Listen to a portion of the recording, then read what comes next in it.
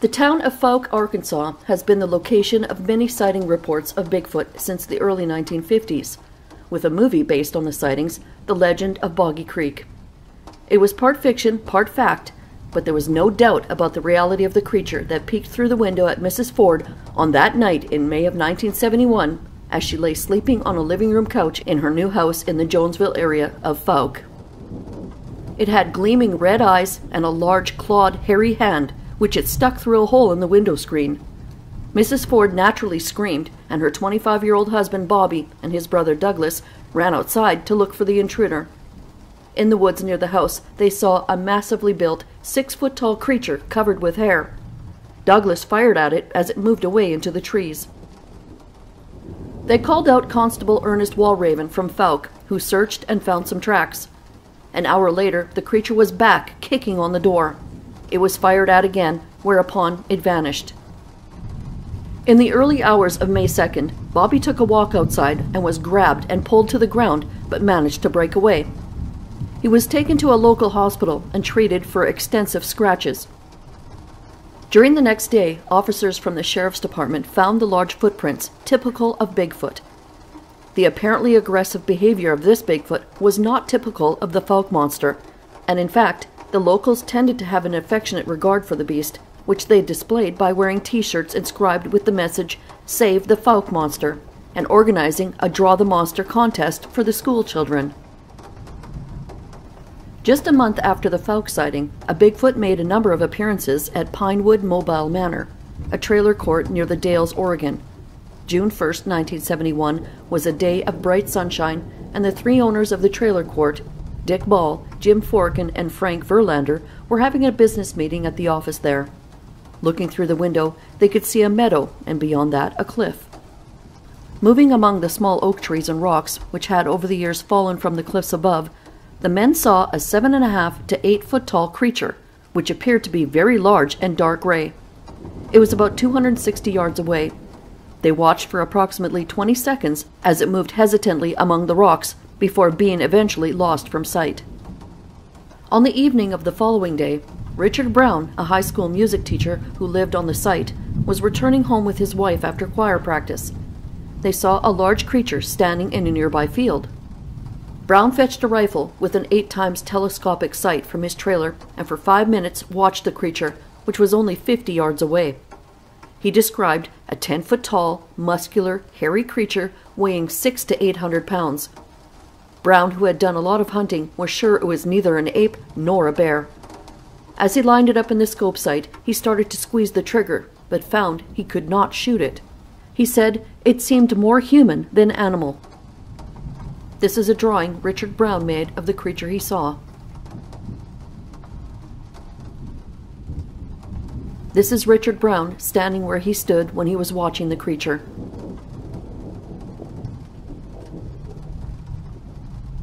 When Joan Mills and Mary Ryan stopped their Volkswagen on Highway 79, a backwoods road near Louisiana, Missouri, they were looking for a quiet spot to picnic. This was in July 1971. They had set out their lunch and started to eat when they were assailed by a stupefying smell. Miss Ryan said, "I never smelled anything so bad in my life." Joan Mills likened it to a whole family of skunks. It was then that she saw the figure that was standing behind them in the bushes and waist-high weeds. Mary described it as half ape and half man. The face was definitely human, like a hairy human. With a gurgling sound, the Bigfoot started to walk towards the two women, who leapt into their car and locked the doors. The creature, still making a noise, came up to the car and rubbed it with its hands, and then tried to open the doors.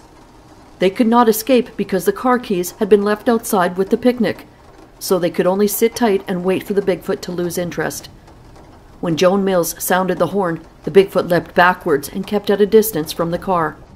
Then it examined their picnic table, and after smelling a peanut butter sandwich, ate it in one gulp. It picked up Joan's purse, in which was the car keys, took a few steps towards the woods, and then dropped the purse and continued its amble until it was out of sight among the trees. Then Joan sprinted out to pick up her purse and keys, and they made good their escape at high speed. One night in June or July 1971, a farmer, identified in the report only by the initials DK, went into his yard near Sharpsville, Indiana, to see what his dog Zipper was attacking. There he found the dog snapping and snarling at a great hairy creature that had an ape-like body, but a head that was neither ape-like nor human. It looked, he said, more like a furry helmet.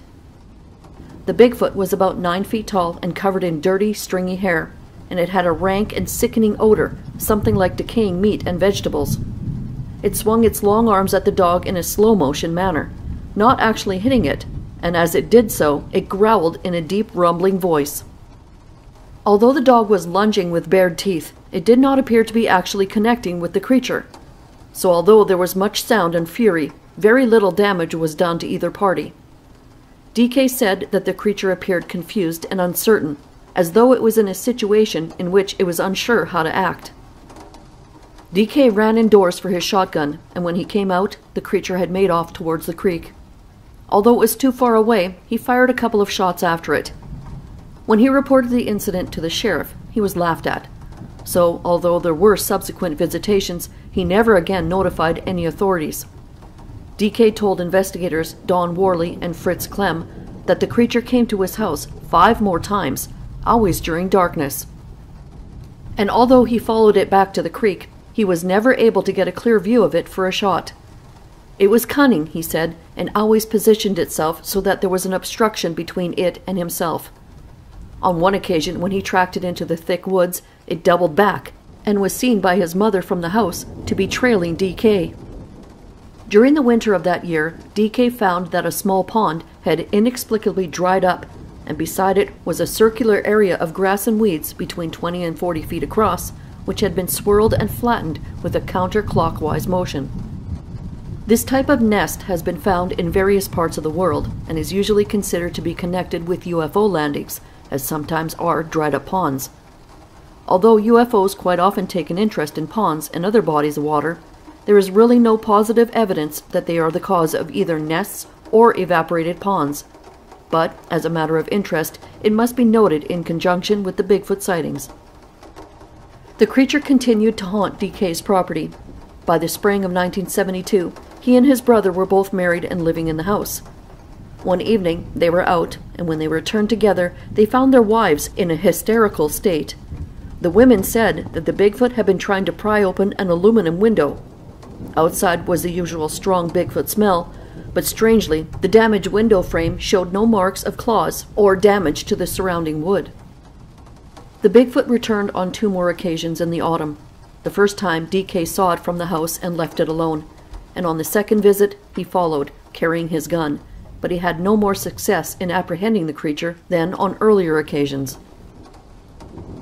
A creature which exhibited some very strange characteristics appeared during August 1972 at Rochdale, Indiana. Early in the month, Randy and Lou Rogers became aware of an unsettling presence that seemed to be centered on their farmhouse outside the town. There was a great amount of banging on the walls and windows, and it seemed to be increasing in intensity each night. When Rogers ran outside, shotgun in hand, he would catch a fleeting glimpse of a heavily built, 6-foot-tall Bigfoot loping away into a nearby cornfield. For 2 or 3 weeks, regularly between 10 and 11:30 p.m., the Rogers waited for the creature to arrive, and with it came a smell of dead animal or rotting garbage. Alongside her natural fear, Mrs. Rogers had a good deal of curiosity, reasoning that if it had meant to harm them physically, the Bigfoot could have done so before on a number of occasions. She left waste food out for it, which was taken, and sometimes it bobbed about outside, watching her through the kitchen window. Although it stood on 2 legs, it ran using all 4s, and in that position it still reached as high as Mrs. Rogers, 5 feet 9 inches. Even more unnerving was the fact that it left no tracks, even when running through mud. It seemed to have a most tenuous relationship to the physical world, hardly touching the ground as it ran and making no noise as it went through the undergrowth. In fact, sometimes the Rogers thought that they could see through it when they looked at it. The Rogers were not the only people in the community to see the creature, and by the 3rd week of August, some 3 dozen people had made reports of an interloper wandering about at night. Also, an incident which might have been connected had been noted by a number of locals, including Mrs. Rogers' brothers. They had seen a luminous object hovering over the cornfield into which the creature would retreat after visiting the Rogers home. It had exploded as though an aircraft had blown up, but no debris had been found. This had occurred only an hour or two before Mrs. Rogers' very first sighting of the strange creature. A group of friends made up a posse with Rogers to try and capture it. One young man who wished to remain anonymous met the Bigfoot when it stepped out onto the road in front of him. He challenged it, but when it did not stop, he fired at it. This had no apparent effect, and the Bigfoot got away. On August 22nd, Carter Burdine and Bill Jr. Burdine, his uncle, found 60 chickens dead on Carter's farm at Rochdale. The corpses were dismembered but had not been eaten and were strewn for 200 yards from the chicken house to the front yard of the farmhouse. Later that evening, as the men searched the area with a local marshal, something big and heavy rushed across the road 6 feet from Bill Burdine. It was too fast for him to see what it was, but it was very heavy and it smashed a fence down and left a trail of trampled weeds. Later, in the early hours of the following day, the two Burdine men were returning again to the farm, having taken Carter's wife to stay in town with relatives. As they drove into the yard, they saw a massive Bigfoot standing in the 6x8 doorway of the chicken house. It completely filled the entrance, blocking out the lights from inside, and with its head higher than the top edge of the door. This time, the two men were joined by Carter's father, Herman, when they cornered the creature in the hay barn, but it broke loose and, followed by a hail of shot, ran off into the darkness. The Burdines found that another 110 chickens of their original 200-strong flock had been destroyed. Once again, they had been pulled apart, drained of blood, but not eaten. The whole matter was investigated by Conservation Officer William Woodall. He said eventually, "I never could find any concrete physical evidence. All I ever had to go on were a lot of people's stories of what they saw. I think I couldn't find any tracks because the ground was hard and the vegetation high." The frequency with which Bigfoot was reported seen beside or crossing a road suggested that sooner or later one would be involved in a traffic accident. There are, in fact, a few known cases, and one of them occurred in mid-January 1973. It happened to an unnamed truck driver who was taking a load of logs from Grants Pass, Oregon, to Eureka at about 7:30 in the evening. As he took a curve at 40 to 45 miles per hour, a creature with reddish-brown hair, standing on 2 legs and about 6.5 to 7 feet tall, stepped out into the path of the truck. It did not appear to be aware of the truck, which hit it, causing the creature to hurtle off to the left shoulder of the road. The driver could hear nothing above the noise of his engine, and, being well acquainted with the appearance of bears, was sure that it had not been a bear. 5 or 6 miles down the road, he stopped to inspect his vehicle. The front was badly smashed and would require extensive repairs, but there was no trace of hair or blood. He had noted that the creature had had no neck, and that the shape of its head was rounded and human-like, not like an ape's head, but that its arms had been very long with hands reaching nearly to the knees. His story received little credence, for when he reported it to his supervisor, he was asked what he had been drinking. Another highway encounter took place in April 1973. Don Stratton was driving 12 miles to the east of Estacada, Oregon at 6 p.m. when an object was thrown from the woods and landed on the road in front of him. Stopping his truck, he got out to examine it. A lump of wood from a rotted stump lay on the road, and 25 feet beyond the roadside fence, he could see a creature with brown hair tipped with silver. It was digging at the bottom of a rotted stump and had eventually thrown out the lump which had landed on the roadway. As it stood up, Stratton could see that it was about 5 feet tall with broad shoulders and no neck. He could see the muscular bronzed skin of the throat and chest, which were hairless, but the rest of the body, arms and legs, were thickly covered with hair. A branch hung in front of its face, only revealing the mouth, which had teeth but no fangs. The lower part of the face was flat. Before he had more time for closer observations, the creature stepped sideways into the trees and was lost to view. Do some Bigfoot have an affinity with certain humans and appear to them several times in succession? Some Bigfoot researchers think this may be so, and some cases seem to support this theory. Such a case comprises the series of incidents that happened to 4 young people in June 1973. Their names and ages were given as Sandra, 13, Gail 16, Ricky 17, and Jesse 19, and they had taken some rubbish to a dump off Gravel Pit Road in northwestern Jefferson County, Arkansas. During a heavy thunderstorm, they waited in their car in the dumping area for the weather to clear. They first heard a noise of crunching gravel, followed by a call which sounded like a woman's scream, ending in a growl. Then, looking through the rear window, they saw, by the light of the car's rear lights and the lightning flashes, a dark, hairy creature 7 to 8 feet tall, with glowing red eyes, possibly caused by the reflection of the car's rear lights, they thought, which had a foul odor like rotting flesh. As it peered in through the rear window, Ricky, the driver, started up and they left the area in a hurry. Within the next 3 to 4 hours, they saw this Bigfoot, or an identical creature, 3 more times. It crossed the road in front of their car. Later, when they were at Ricky's house, some 7 miles from the dumping area, they heard a noise by some rabbit cages and saw the hairy giant amble off into the woods. And finally, it crossed the road behind their car when they were driving down Highway 270. The following day, a search of the dump found an oversized footprint with claws instead of toes. During May and June, a number of reports of hairy creatures seen or strange cries heard were made to Jefferson County authorities by the locals. But, as there was a lack of hard evidence, the authorities dismissed the reports as imagination. During the summer of 1973, there was a concentration of Bigfoot sightings in a number of centers in the USA, and one of these was Westmoreland County, Pennsylvania.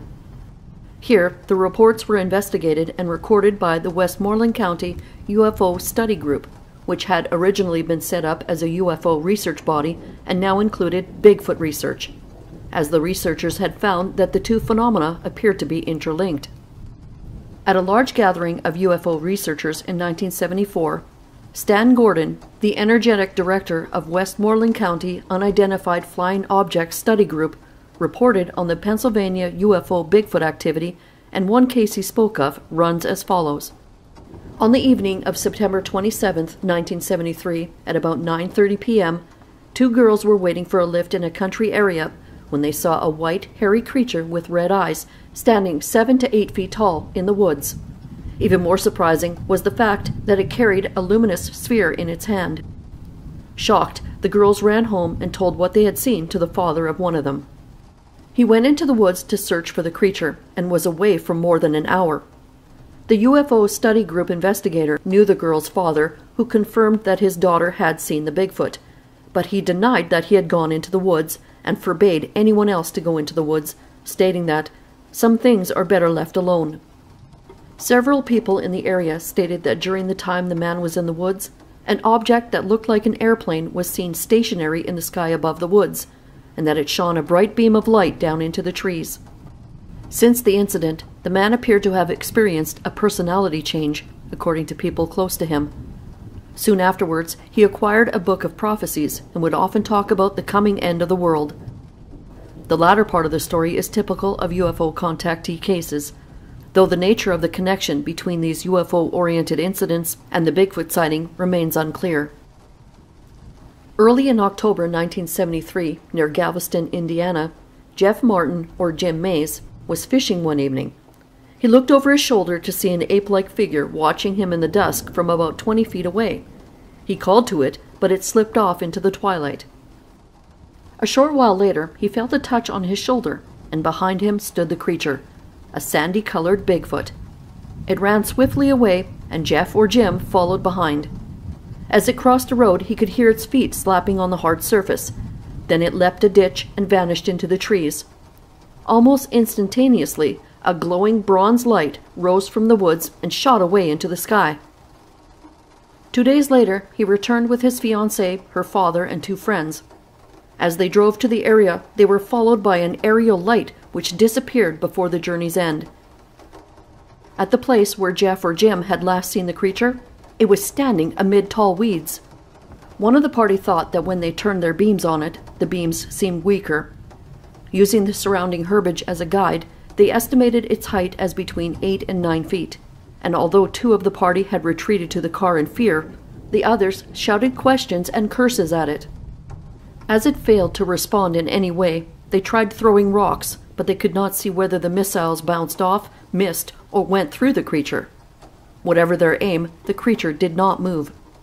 Because of another car on the track, they had to move their own car, and when they returned, the Bigfoot could no longer be seen. Of possible significance in this case is the fact that Jeff or Jim's fiance's father had, since 1965, a dozen or so UFO sightings, and on one occasion had exchanged flashed signals with a UFO. The final case we described for 1973 has some of the strangest aspects of any in this book, and once more seems to link the presence of Bigfoot with mysterious hovering lights. The events started at 9 p.m. on October 25th at a farm near Greensburg in western Pennsylvania, the same area where so much activity had occurred during the year. On that evening, about 15 people at the farm saw a large, bright red ball slowly descending towards a pasture. The 22-year-old farmer's son, who's the chief participant in this case and has been given the pseudonym of Stephen, decided to go on and investigate, and with him went two 10-year-old twin boys. As they drove toward the landing site of the object, Stephen noticed his headlights starting to dim. The three continued on foot to the top of the hill, where they could see the luminous object on or very near the ground. It appeared to be about 100 feet in diameter, dome-shaped like a bubble, bright white, and it illuminated the surrounding area. It was making a sound like a lawnmower, and the three could also hear screaming sounds coming from its vicinity. One of the twins shouted a warning as he saw something moving along the edge of the field on their right. The air smelt of burning rubber, and by the light from the object they could see two ape-like creatures with green glowing eyes. One was about 7 feet tall, and the other over 8 feet tall, and they were covered with long, dark gray hair. They seemed to be communicating with each other by making whining, baby-crying sounds. Stephen, who had brought a rifle with him, fired over the heads of the creatures, which were now walking slowly towards the witnesses. As they did not halt, he fired another round over their heads, but they continued walking. One of the twins was thoroughly scared and ran away from the others back to the house. Stephen then fired 3 rounds directly into the larger creature. As it was hit, it made a whining sound and raised its hand toward the other Bigfoot.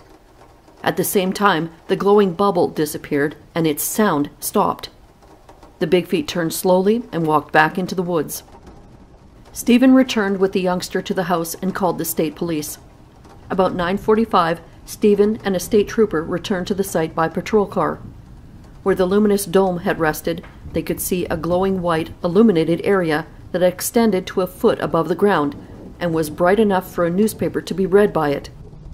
The horses and cattle in the field did not venture into the glowing area, but remained just outside. As the men walked by the woods, they could hear the sound of a heavy body crashing through the undergrowth, but each time they stopped moving, it would stop a split second later. It was then that the trooper returned to the barracks and phoned Stan Gordon. The investigators arrived at around 1:30 a.m. and checked the witness and location for radiation, but found no unusual readings. The glow had now disappeared, and the hard surface retained no markings. As they stood in the field interviewing Stephen, he began to shake violently, breathing heavily and growling like an animal. His father and George Lutz, one of the investigators, had to hold onto his arms to stop him falling. He suddenly flailed his arms, throwing the two to the ground. Stephen's dog then ran at him as though to attack, and when he went for the dog, it ran away crying. He ran around the field, swinging his arms and making animal growls, before collapsing on his face into a manured area. Other investigators experienced breathing difficulties and dizzy spells, and a strong sulfur-like smell was present.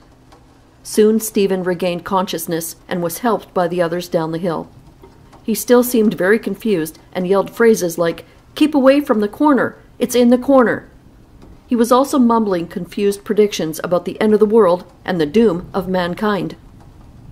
The investigation group decided that the situation required skilled psychological counseling and investigation, and called upon the services of Dr. Berthold Erich Schwarz, whose investigations into the psychological and paraphysical aspects of UFO experiences are widely known in UFO research circles.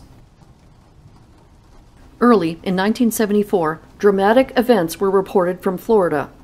On January 9th, in the early hours of the morning, Richard Lee Smith reported to the police that he had run over a giant black man on Hollywood Boulevard in the Fort Lauderdale area. Trooper Johnson was dispatched to the scene and examined Smith's car, the front of which was damaged and had bloodstains and coarse dark hair adhering to it.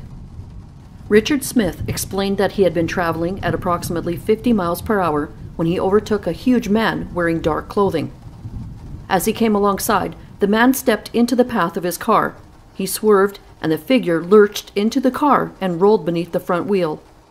Smith stopped and, in a state of shock, watched the man slowly get up, stand to a full height of 7 to 8 feet, make a roaring sound, and lurched towards him in what he thought was a threatening manner. He jumped into his car and made off. The police began to receive other calls from motorists who had seen the man, and soon there was a full-scale hunt in progress. At 2:12 a.m., patrolman Robert Holomayall saw the figure coming down the road towards him, and leaving his car, he ordered it to halt. When he turned his light onto it, he was amazed to see a huge figure over 7 feet tall, with long swinging arms and covered in dark gray hair. The patrolman drew his revolver and fired 2 rounds at it. The creature screamed, jumped 20 feet off the road, and ran away at about 20 miles per hour. For the rest of the night, the police combed the area with cars and helicopters, but no further trace of the Bigfoot was found. It had returned to the Everglades swamps from which it had probably originally emerged. Now we return to Pennsylvania, where strange encounters continued to be reported. On the night of February 6, 1974, at Uniontown, a woman identified as Mrs. A by the Bigfoot investigators was sitting in her house watching television. About 10 p.m., she heard a noise coming from her porch. The house was set in an isolated and well-wooded area, and she suspected that some wild dogs, which she had seen in the neighborhood, were nosing about in some tin cans. She picked up her 16-gauge shotgun, intending to scare the animals away. She turned on the outside light and, stepping onto the porch, found a 7-foot, hairy Bigfoot standing 6 feet from her. It raised both hands above its head, and Mrs. A, assuming it was going to jump at her, reacted instantly by firing at its midriff. There was a brilliant flash of light, like a photographer's flashbulb, and the creature had disappeared, leaving no trace whatsoever. Very shaken, Mrs. A went back inside, and a moment later her telephone began to ring. It was her daughter's husband who, with his wife and children, lived 100 feet away in a trailer home. He had phoned to ask what had happened, having heard the shot. She told him, and he decided to go over to her, taking with him a revolver. On his way, 4 or 5 7-foot hairy creatures with long arms and glowing red eyes emerged from the woods and came towards him. He fired twice and ran into Mrs. A's house. At this time, both witnesses could see a bright red flashing light that revolved like a police car beacon and looked like a Christmas tree decoration. It was hovering over the woods only 500 feet away. The cumulative effect of these incidents made them decide to phone the state police, who quickly arrived. The police could find no tracks on the frozen ground, but noted that the domestic animals were behaving in a very frightened and untypical manner. Mrs. A's son-in-law had, interestingly, encountered some strange creatures the previous November. On that occasion, he was walking his dog one night when he thought he saw a trespasser on his land and called out, challenging him. The figure came towards him, and he saw it was a tall, hairy Bigfoot with glowing red eyes. Because of the wild dogs in the woods, he always carried a revolver, and he promptly emptied all 6 rounds into the creature. The Bigfoot disappeared in front of him. He could hear it running, but there was nothing to be seen where the noise came from. He went back to his trailer and then immediately returned to the woods with a rifle. Once more he saw the Bigfoot, and when he shot at it, it screamed like a crying baby. His wife, who heard the sound, said it was like a human that was in very deep pain. Later, in 1974, Mrs. Margie Lee had repeated encounters with a 6-foot-tall Bigfoot that might have had a sense of humor. The events began in late July in the Watova settlement near Nowata, Oklahoma. After a number of sightings over several weeks, the Lees realized that the creature was harmless and they lost their fear of it. It appeared to be a young male covered with 1-inch long brown hair. It could run very fast, even faster than a deer, but it ran very quietly, making a noise like moccasins over gravel. Its eyes were normal and not luminous, as in so many other Bigfoot reports. It also seemed to be more interested in women than men, ignoring houses in which only men lived and showing a greater interest in Mrs. Lee than in her husband John. These characteristics led them to think that it was probably seeking a mate. The Lees grew quite fond of their Bigfoot when it started to play a little game with them. Each day they found that it had put a feed pail in front of the barn, blocking the doorway. Every day they took it away and hid it, and every night it sniffed the pail out and replaced it in front of the door. The only time Mrs. Lee heard it make a noise was once when it seemed to laugh. Eventually it became a nuisance, thrashing around in the barn and crashing through the chicken-wired window when chased away. It also helped itself to a neighbor's chicken. It was also often seen by two sheriff's deputies, Gilbert Gilmore and Buck Field, who had been called to deal with the situation. One night they caught it in their car headlights and opened fire. The Bigfoot gave no sign of being wounded, but ran off into the woods. During the following morning, a very exhausted Mrs. Lee, who had missed many nights' sleep owing to the noisy rompings of the Bigfoot, was taking a shower when there was a loud thump on the wall outside. Though she dashed to the window, she was too late to see the Bigfoot leave, having made its final farewell. In December 1974, William Bosack, a 69-year-old dairy farmer of Frederick, Wisconsin, was driving home at 10:30 p.m. when he saw the strangest-looking thing I ever saw. Beside the road was a disc-shaped craft, the lower half hidden by a mist. But what really caught Bosack's stunned attention was the creature he saw behind the curved glass window in front. It was illuminated by a bright light, the source of which he could not see, and it looked, in some respects, something like a Bigfoot. It was covered all over by a dark tan fur, except for the face and chin. The nose and mouth were quite flat, but the strangest feature was the ears, which stuck out from the head about 3 inches on either side, and reminded Bosack of a calf's ears. Its eyes did not look unusual, but were large and protruding, indicating surprise or even fright. In fact, Bosack thought that it was just as scared as I was. It held its arms above its head, and from the waist down, the body was hidden by the mist. Bosack estimated that for 10 seconds he studied this apparition, then accelerated quickly past, and as he did so, his car lights dimmed. He also thought he heard a soft whooshing noise. Ruminating on the sighting later, he wondered if he had perhaps seen a spaceman in a padded suit, but decided that, as he could see no seams or buttons, the fur had been part of the body. "I sure wish I would see it again," Bosack told investigator Jerome Clark. "Now I wouldn't have hesitated to stop." If he had stopped and obtained a detailed description, perhaps we would now have conclusive proof that Bigfoot and UFOs are directly linked, at least on some occasions. As we have reported, UFOs and Bigfoot have been seen in close proximity, but we have no reliable reports of a Bigfoot emerging from or entering a UFO. In 1975, the Bigfoot in Florida, known locally as skunk apes because of their strong smell and ape-like appearance, were again active. Richard Davis, living in an isolated area of Cape Coral, had for a period of 3 weeks been disturbed when his Alsatian dog reacted during the night to the presence of an unknown prowler. On February 2nd at 2 a.m., the dog, an aggressive young female, was restless. It seemed there was another visitation from the prowler. Davis turned the dog loose, but she soon ran back to the house and cowered beneath the car inside the garage.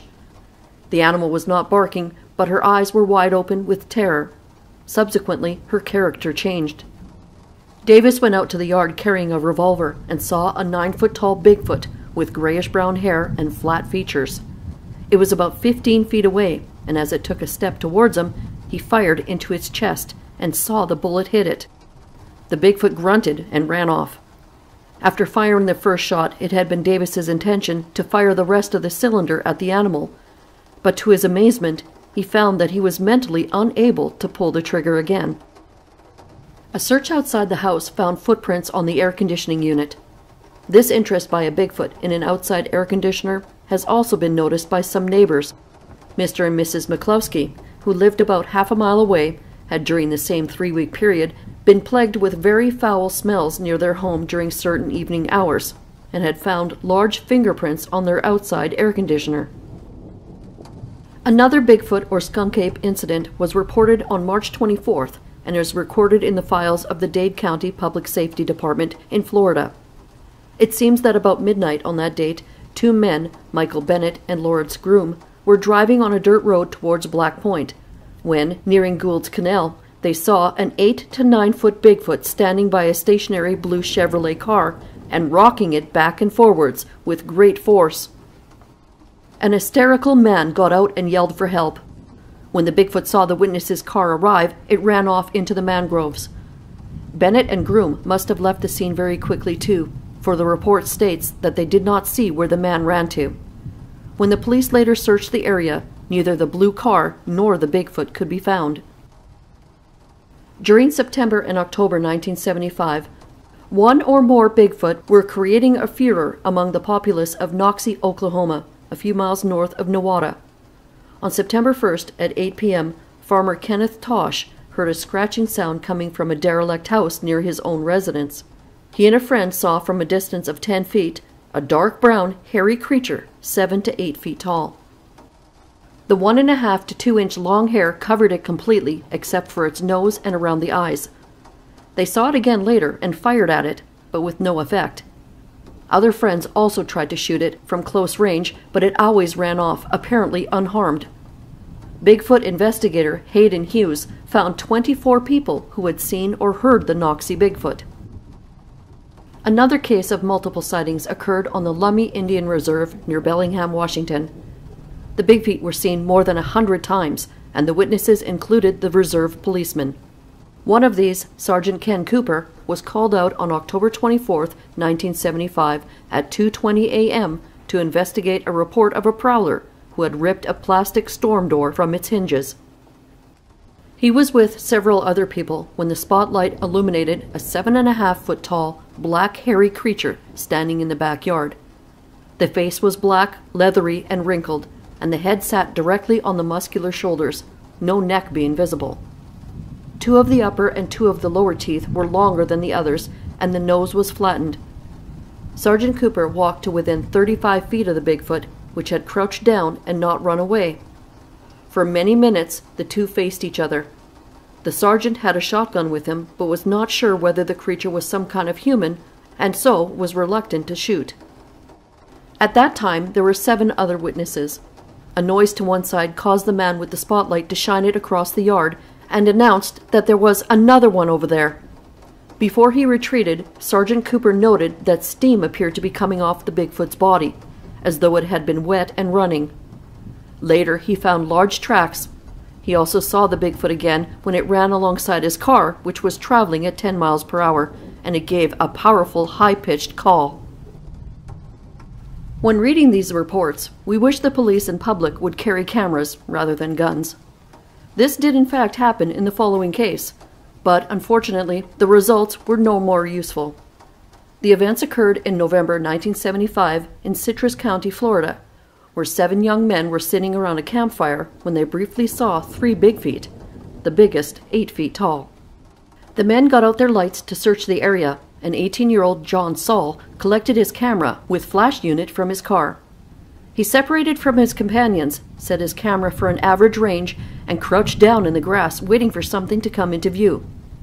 The charging circuit of the flash unit made a quiet, high-pitched note when switched on, and Saul later thought that that might have attracted the Bigfoot towards him. He heard a noise behind him and turned slowly. 2 feet away stood a Bigfoot observing him. He fired his camera, and as the brilliant flash went off, the Bigfoot leapt away into the darkness, spinning Saul off his feet and throwing him a distance of 15 feet. He was not badly hurt and thought that the blow had been accidental, caused by a flailing arm of the fleeing Bigfoot. And what of the photograph? As he had not expected to be so close to a Bigfoot, he had focused his camera at 40 feet. He knew that the picture was unlikely to be of any use, and in fact, the only result was a very large, very overexposed blur. Finally, in 1975, on December 26th, 2 teenage girls were involved in a strange Bigfoot encounter at Vaughan, near Great Falls, Montana. On the afternoon of that day, they noticed that horses in a field near their home were behaving in a strange manner, pawing the ground and rearing. When they went out to investigate, they saw a 7.5 foot Bigfoot, twice as wide as a man, standing about 200 yards from the horse. One girl brought a .22 rifle from the house and examined the creature with the aid of the telescopic sight on it. Its face, she said, was dark and awful looking, and not like a human's. She fired the gun once into the air to scare the creature away, but it took no notice. So after a short time, she fired again into the air. This time the Bigfoot fell down and started to pull itself along the ground by its arms. After covering a short distance, it stood up once more. This seemed to be the breaking point for the girls, who ran off. As they did so, one of them looked back and saw 3 or 4 similar creatures helping the first along towards the cover of some bushes. Their report came to the attention of Captain Keith Wolverton, a deputy sheriff for Cascade County, who was aware of the many strange happenings that had been and were still occurring in this area. The girls' genuine fright persuaded him of their truthfulness, and the results of a voluntary polygraph test confirmed that both girls were telling the truth. Thanks for joining me on the Bigfoot Project. I think you might find this video of interest as well. If you have a story you would like to share here, you can email me, Lynn Smith, at thebigfootproject@mail.com.